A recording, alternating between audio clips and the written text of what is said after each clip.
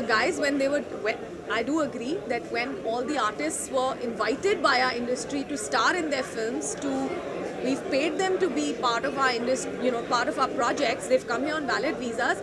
Suddenly you can't turn around and say, okay, now you get out. How did you get into this country?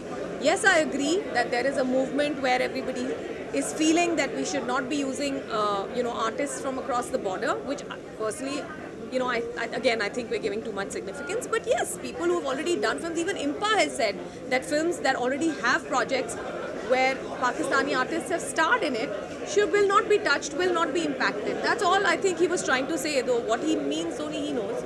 But I do know that this is what is the possible interpretation.